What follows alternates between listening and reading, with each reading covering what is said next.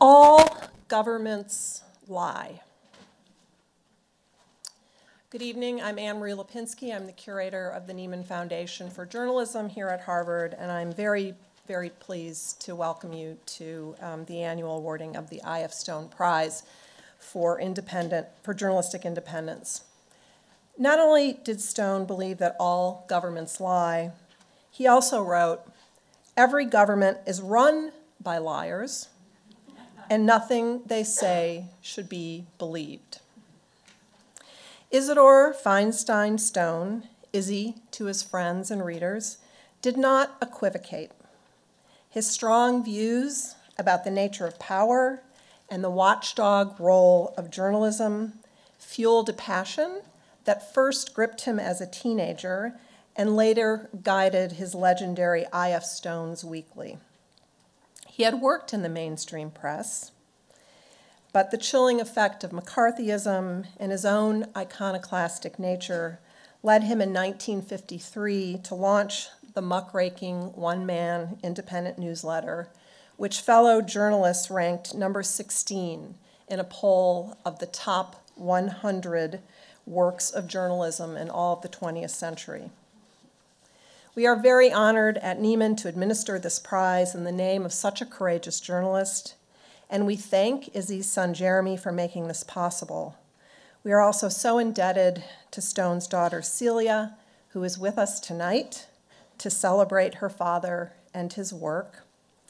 I talked to her a little bit ago and she said, "I've been channeling Izzy all day. I want him to know good things are going on."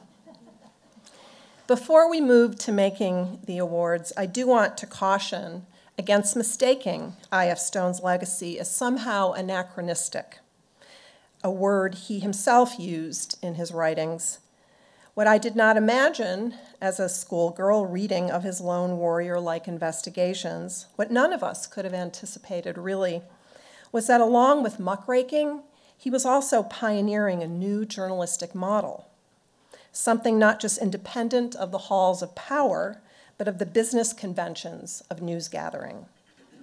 Listen to something he wrote and see if you don't find in his words the formation of a now familiar model, a roadmap that would lead you to many of the journalists you read today, innovators who live online and not in print, but whose independence and direct relationship with and service to readers is reminiscent of his own approach to publishing.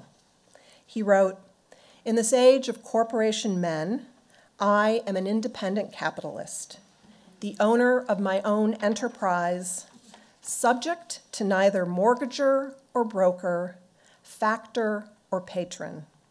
In an age when young men setting out on a career of journalism must find their niche in some huge newspaper or magazine combine, I am a wholly independent newspaper man, standing alone, without organizational or party backing, beholden to no one but my good readers.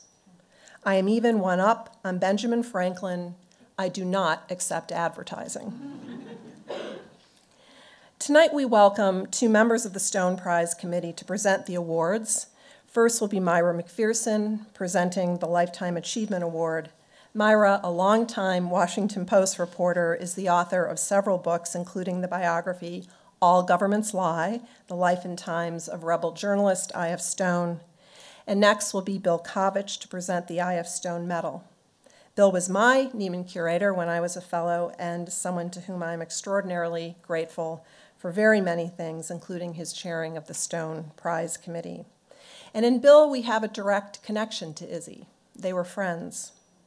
And if you were lucky enough to be a reporter of Bill's, when he ran the New York Times Washington Bureau, you would have been treated to master classes of the two of them in conversation about the biggest stories of the day.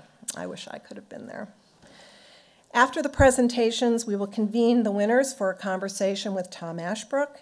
You all know Tom as the very gifted radio host of On Point, but we are also proud to claim him as a Nieman Fellow and are very, very grateful for his time and skill this evening. As we do these days, hashtag Nieman, N-I-E-M-A-N, I before E, except before Marcus.